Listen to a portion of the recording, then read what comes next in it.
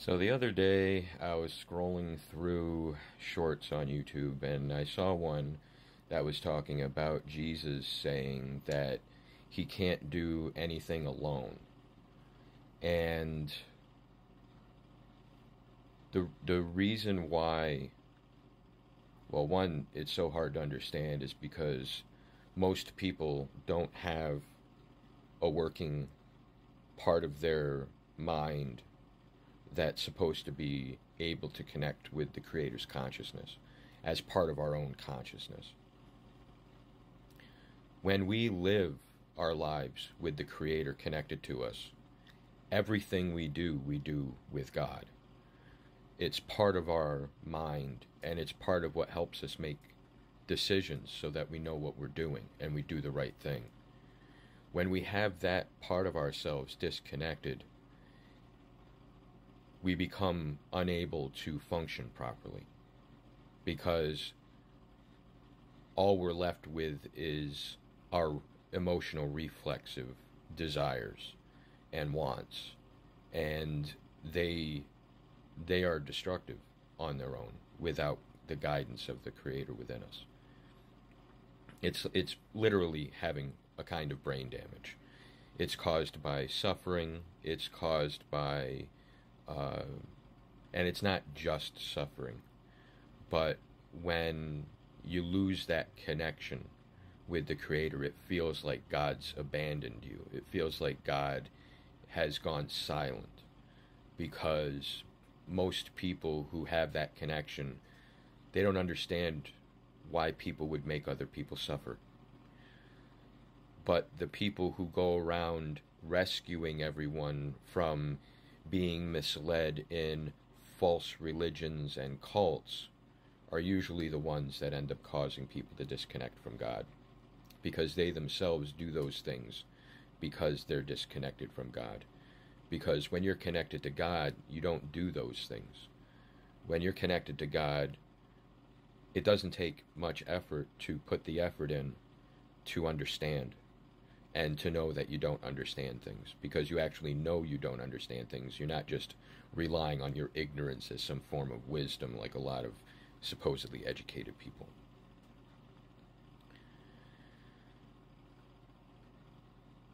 Because we are led by people who don't have a connection to the Creator, and they live their own hedonistic version of reality, there are no good guys.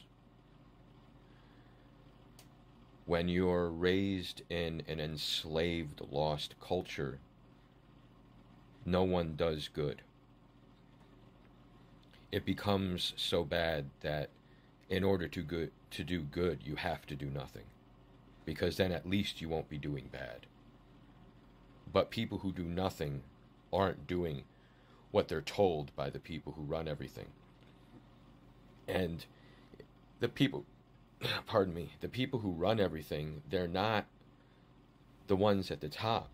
They're anyone who pushes others to obey, that judge others for not obeying. And it can be anybody, from the bottom to the top.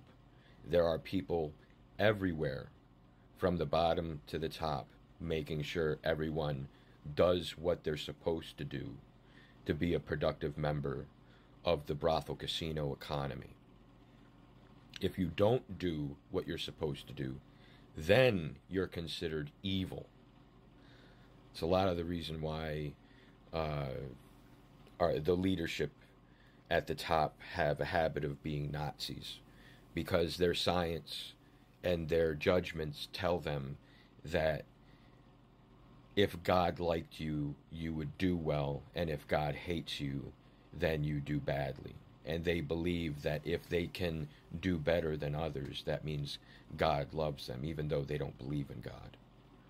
But that's how they get people to follow them with their false leadership in false religions. We're dominated by religions that have been co-opted by enslavers and exploiters that have turned them into cults. So they might look and sound the same as a real religion, but they're not. They're just an excuse to get rid of other people that don't go along with things. And even within that culture, they will get rid of people who don't conform to what they consider good, which is just like farm breeding, uh, being a productive product to the economy. It has absolutely nothing to do with being good. So they will find a way to tie you into their culture any way that they can, and they'll call it saving you from being a primitive or being lost and such. But they're just dragging everybody down into their hells because everybody loves their hell.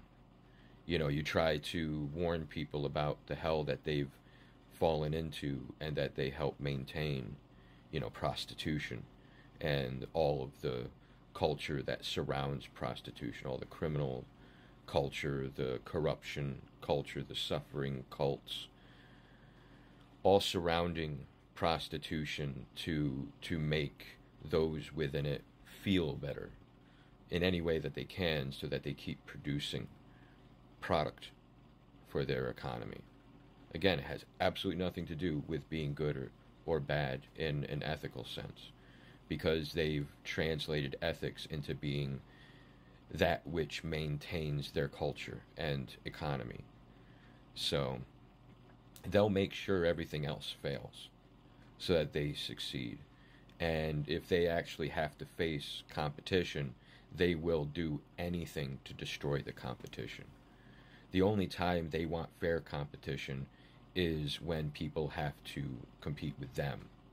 So people can't do anything that they must to overcome the competition with those who rule, with the sex trade culture.